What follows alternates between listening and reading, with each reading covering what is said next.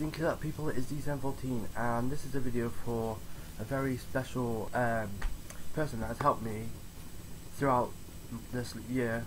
It's my English teacher for GCSE English, Sharon. So Sharon, this is for you.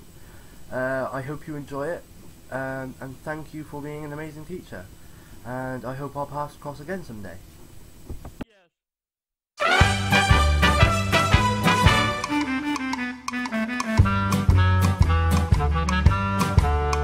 I want a hippopotamus for Christmas.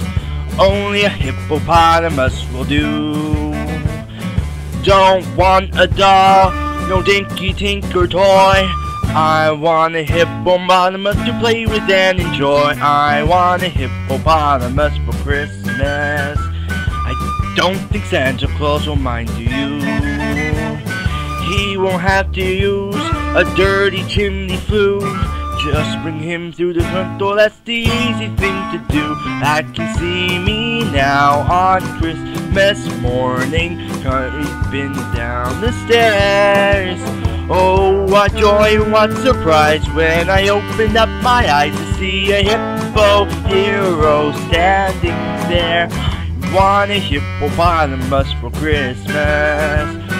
Only hippopotamus will do.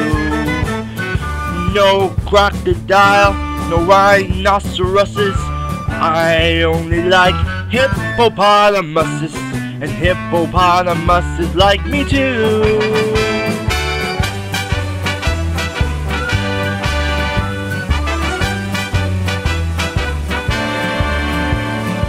Mom says a hippo would eat me up, but then teacher says a hippo is a vegetarian.